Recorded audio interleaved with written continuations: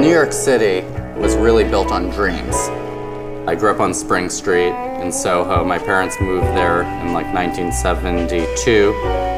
My friends growing up, parents were creative in some aspect. I used to want to be a baker, but I wasn't allowed to use the oven, so I'd make everything out of clay next to my mom.